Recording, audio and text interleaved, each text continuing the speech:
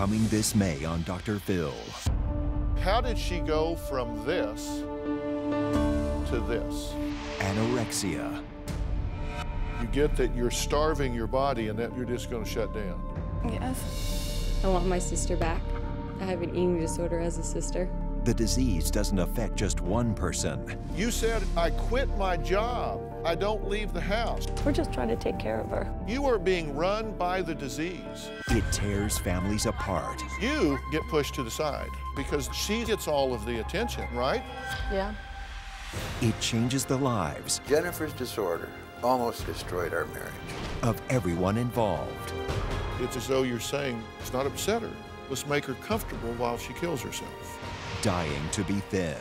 I really just want my life back. Coming this May.